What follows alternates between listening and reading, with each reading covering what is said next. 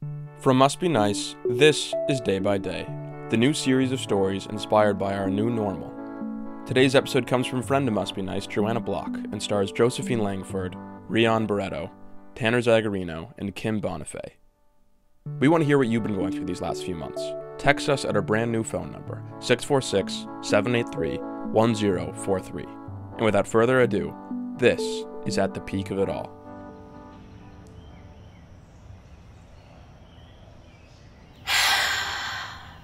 A new day. A brand new glorious day, I think. Days have simply morphed and distorted into unknown spans of time where everything is so still, yet time keeps moving. Fast, somehow. Well, it is all an illusion. Like, time keeps moving, nothing is quite happening, and the day is over before I know it, and I don't even know what I did with my day. Unclear what day it is, what I should be doing with my day. All I know is it's a morning. A new morning. I sit curled up on my fire escape on good old 108th Street in New York City, East Harlem, to be more specific. I sip my coffee, trying to settle my mind that has gone on complete tangents, as it's been basically the whole time in quarantine, racing and racing and racing. As I wiggle my toes on the beams of the fire escape, still crisp from the night before, I see a stranger walking below me on the sidewalk. She's all geared up and walks briskly as if on a freaking mission. I follow her steps until she gets to the corner and turns. I wonder, though, where she's going. I haven't spoken to anyone in person in about 2 months. Well, except a small encounter at the bodega to get a rare sighting of Clorox wipes I found and an avocado. An avocado at a bodega, who knew? That was my one minuscule conversation I had with someone. I may have even held up the avocado in complete shock. And it was right, too. Anyways, I am the only one here in a 3-bedroom apartment. Everyone else went home, whatever home means to them. I just know I didn't feel comfortable enough to go home. Who knows who I was exposed to since New York City became the hotspot for COVID-19, but also so much unknown. I can't really dwell too much on it, honestly. I spiral into a hole that is a challenging one to escape from. My mind already goes into a bottomless void where feelings and emotions blend together, becoming a blur as I plunge down deeper and deeper with zero escape routes. Then I talk to myself about wild concepts like human existence and the sprouting of corona and the philosophical reasoning behind it. Some theories run fucking deep, like how long has it been in the States before we started testing? Yeah, I try to figure that out. Now that I am on the topic of corona, I think more about corona and whether I had it or not. Like, how could I have not had it? I mean, I travel all the time and on the subway touching the nasty poles, and do I even wash my hands as often as I would like to admit? Oh, man, and there it is. I feel the tickle in my throat. I knew I didn't have it, and I should have been more careful. Lucy, why on earth are you not using all this time to your advantage? You are a writer. You should be writing all day long. Now the tickle's gone. I'm going fucking bananas. Oh, here it goes. Emerging from the depths of my brain, trying to haunt me, the long list of new career paths. That being said, I try not to dwell on things too long. The city has never been this still and quiet, or at least I've never took the time to truly listen before. Colour is just starting to emerge in Central Park, the view from my fire escape. I don't think I ever took the time to witness the transition from season to season. I was always too busy with life stuff to notice the subtle transformation from winter to spring. It's kind of magical.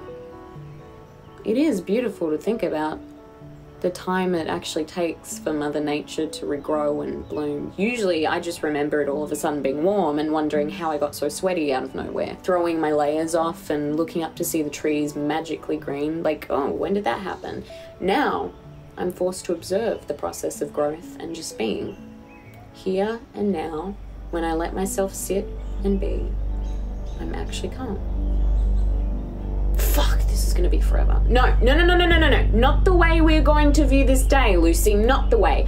Not now. Not today. We are not going to go down that rabbit hole. I look around my street. I absolutely love my neighbourhood. It kind of rules. As much as being a 25-year-old in East Harlem has its adventures, truly nothing beats the music blasting from different windows. There's always something going on, even during a pandemic and time of social distancing. In its own way, my neighbourhood keeps the vibe lively, upbeat, hopeful. Oh, and of course, the one guy blasting salsa from his car and dancing around the sidewalk. How fun. I stare at him just a bit longer, soaking in his positive energy. The music reminds me of my mum, how I miss her and really want to go home. She always dances to salsa in the house. I'm not sure exactly if she knows what she's doing, but I gotta say, she always goes in. She doesn't care if it's right, as long as she lets out all of her built-up energy in her body, where only the feeling of joy is left. Somehow, this allowed her to do that. Man, I wish I was with her. The calmness from the music lasts for about a minute, and a sudden sense of urgency pulses through my veins. My chest tightens. What on earth am I going to do with my day? I pick up my phone, open up Instagram and tap on stories, stopping on a story of people clapping and cheering at 7 p.m. Yep, honestly the best part of the day. Tapping on the next story of a fellow colleague of mine. Hey guys, so I know I've been talking a lot about how this is the time to go inward. Well, now it is week 6 and I can't stress this enough. Take this time to do the thing you have been hoping to accomplish, or projects you have been telling yourself you did not have the time to do. That screenplay, working on self-love, that book you have been trying to write. The tightening of my chest intensifies. I don't even think I can take a deep breath in. There are so many things I feel I should be doing. Ideas on a new fictional story I want to write, half-finished book I'm currently writing. Maybe I'll write a science fiction novel, that would be fun. I did think of an interesting story for a screenplay. Am I even qualified to write a screenplay? What about a play? Or that business plan you never got around to fully fleshing out. This is the time to embrace it all. I'm telling you, embrace this pause and finally be productive and do all the things. I shut Instagram so fast. That was exactly the place I thought I would be in. I thought I would be doing a lot more with my time. All this time. Yet, I am trying to find the willingness to finish projects I already started. I'm coming up with ideas in my head, but not doing the action of putting pen to paper or feeling inspired to write at all. Everyone else seems to be doing it. Everyone seems to be adapting to this new normal, and I'm behind. I can't find the willingness to keep up. Geez, I can't even finish any of the 5 books I've started reading. I crawl back inside my window to release this feeling of having to do something that's trapped inside me, but nothing changes. It's still there, being productive. What does that even mean? How does one do anything right now? All I really want to do right now is lay around and do nothing. Wow! I'm protesting against myself. Is this self-sabotage or is this my mind telling me something? Wow, anxiety's fucking real right now. The pounding of my chest continues to build. I don't even know what I'm supposed to be doing. Maybe I need to pick up a new creative hobby, like watercoloring or cooking or dancing. I do like to dance. Oh, Lucy, you're just adding more stuff to the long list of things to do where you haven't done a single thing yet. I walk over to a blank page I left open from earlier. I sit down and stare. I stare down at the endless open blank white vortex. I slide into the white page as it swirls down through the notebook, through the table, my kitchen floor, down into the apartments below me and the one below that, swirling and swirling down further into the floorboards of the building, then breaking through the earth's crust. It keeps going further and further, slowly falling, the white pages spiraling slowly through the earth's mantle. There is a ringing as it breaks through hard surfaces until it cracks through into the core. The core. The light reflecting up through the void to me, and me looking down at its radiant hypnosis. Oh, It takes a moment to acknowledge my phone ringing. I stare at it and pick up. Hello? Hello there. Oh, man, I'm so glad you called. Saving me over here. You just, came to my mind, and I thought I would check in. It has been a minute. Yeah, I know. We were really doing so well with our daily check-ins. So, how have you been? Oh, I actually have been doing quite well, weirdly. Just figuring out what works, what doesn't. What about you? I've been okay. Having trouble staying focused. My brain sort of feels like mush. Yeah, I was like that at the beginning, and then something sort of just clicked. And now I'm getting so much work done. I didn't even have the time to do before quarantine. And then I came up with a whole new idea just before calling you. A whole new one. I mean, I finally have the space to just do it. That's great. I just, can't wait to tell you more about it. Which I'm currently in the zone. And I might have to just hop off shortly. But I just still wanted to call you to connect and, try to do our daily check-ins again. Yeah. Yeah, of course. No. Go right. You're in the zone. Are you sure everything's okay, or? Yeah. We'll talk tomorrow? Okay, yeah. Well, happy writing. What just happened? It's like the universe knew that would be the exact phone call to make me feel even more defeated. How? I look around my apartment feeling more trapped than ever before. Everything is closing in on me. I need to get the fuck out now. I run to my jacket, throw on my shoes, put on my protective gear, mask, gloves, you name it, and run the fuck out of my apartment. I walk down my street like Speedy Gonzales. I look like a fucking Looney Tune, taking longer and slower strides. I slowly release whatever worked up energy I had previously. I don't even know how I get to that place so fast where I'm just completely suffocated in a small space with this idea that I need to be doing. The act of doing. A concept that I can't really seem to wrap my head around, or my mind and body are defiant to the idea of having to do during a time of pause. I don't know what I'm fighting or what I'm trying to prove, but I'm tired. I look up. The trees are swaying ever so slowly. The sun is covered by a big white cloud dispersing the sunlight evenly. Some pockets of light shine through the baby buds on the trees. Some are even blooming. I smile to myself and close my eyes. The stillness I feel. I can feel the cloud unveil the sun as the hot sun rays pour onto my face. I have this moment. I get this moment. I am one with this moment. The heat already calms me down. It's like my brain doesn't have the room to overthink. I calmly walk back to my apartment. I walk up my 3 flights of stairs, kick off my shoes, strip all layers off of me, wash my hands, and find myself laying on the couch. The combination of the sun, the stairs, and working myself up has got me completely wiped out. Slowly, I feel myself melting into the couch. The thought gently crosses my mind, will I ever be able to lift my arms again? This relaxation lasts for about roughly 30 seconds. My heart rate creeps up. Lucy, why are you just sitting on the couch doing nothing? If not writing, you should be doing at least something creative. Stella said she came up with a new idea and finally has the space to do it. See? People are accomplishing things as you just sit on the couch like a bum doing nothing. Stella, out of all people, the girl who chooses social gatherings over doing the work, is using this time wisely.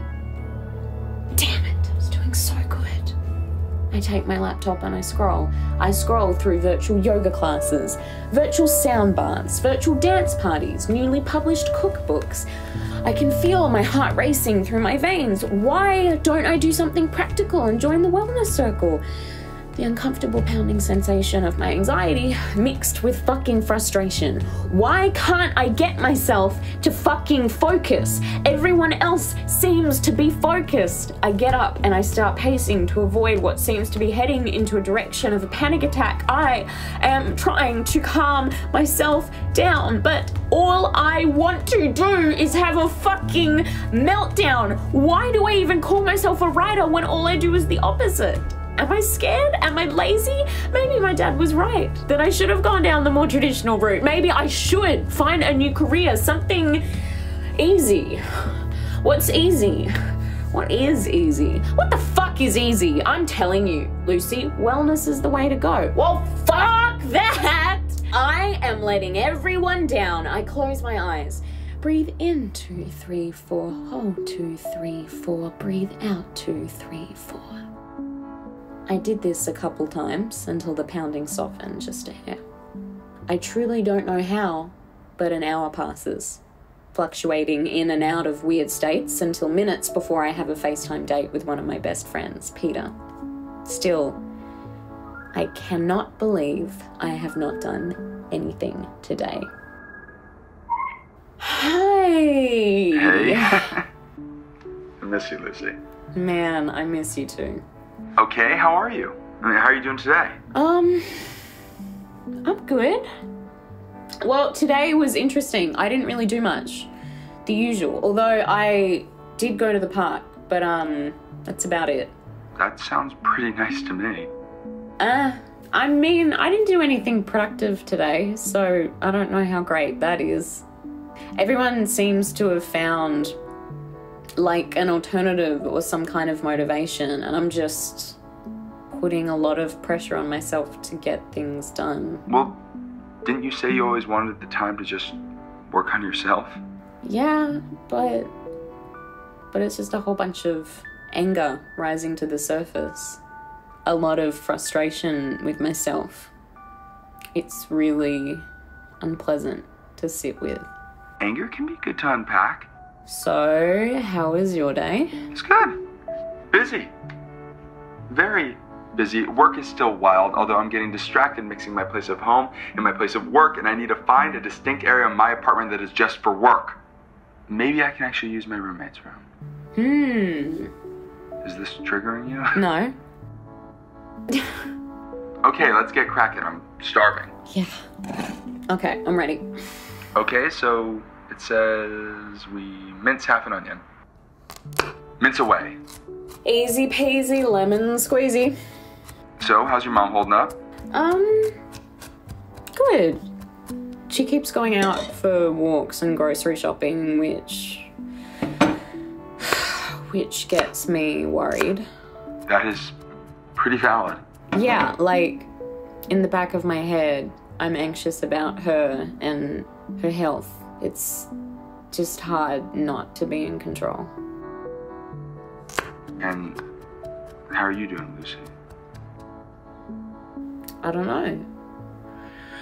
Honestly, I don't know. I feel like all I know how to say is I don't know. I've been putting a lot of pressure on myself to get stuff done or to keep up with everyone.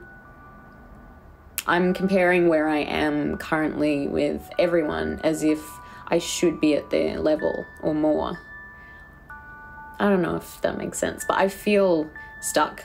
And then I'm angry that I'm stuck. And then anxiety kicks in, which is just a continuous cycle. And I just feel I need to give myself a break. I don't allow myself to feel and just be. I feel that is where I want to be, actually. Behind all of the pressure. Just being. Not doing. Wow, that was a lot. I don't think you're alone in that. Oh, fuck.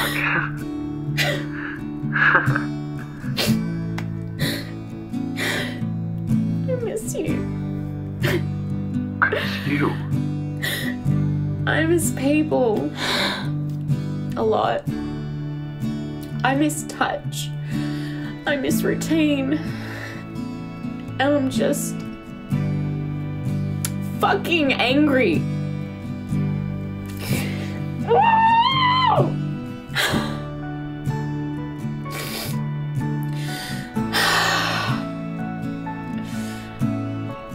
Really, really needed that. Well, that was fucking cathartic to witness. I forget how much screaming into anything just feels so good. How are you feeling now? First off, I feel the fucking power emerging out from the screen. Second, I definitely need to throw these onions in the pan. Third, I feel I am a little closer to acceptance. Accepting that this time is to just be and feel. For me, at least. Exactly, and Lucy, no, I'm always here. I mean, if you need to cry, or scream, or tell a stupid dumb joke, I'm here. I mean that. This was it. This was the key piece I was missing. How I am actually feeling and knowing it probably won't be the same as anyone else. And that's okay. It always passes. I can be vulnerable because we are all going through this together. No one has it figured out. And if they do, cool. I have to take care of myself and embrace whatever feelings arise, and I won't die from feeling them. I know that sounds dramatic, but I forget that in the moment. Peter and I finish cooking and eat the concoction we created. We talk for another hour, babbling about complete nonsense. We then say goodbye. I hang up and I'm alone once again. But it's a different feeling this time around. I turn to look at my empty abyss of my apartment. It's a little less daunting than before. I also feel really accomplished, even if I usually associate the feeling of accomplishment with something else. It's different, calming, and a pretty cool feeling. I crawl onto my couch, lay, and allow myself to truly sink into my couch. For the first time, I feel a sense of ease wash over, soaking in this new sense of freedom. This is where I'm meant to be. This is what I'm meant to be doing. In this moment, sitting in my own skin. And that is completely okay.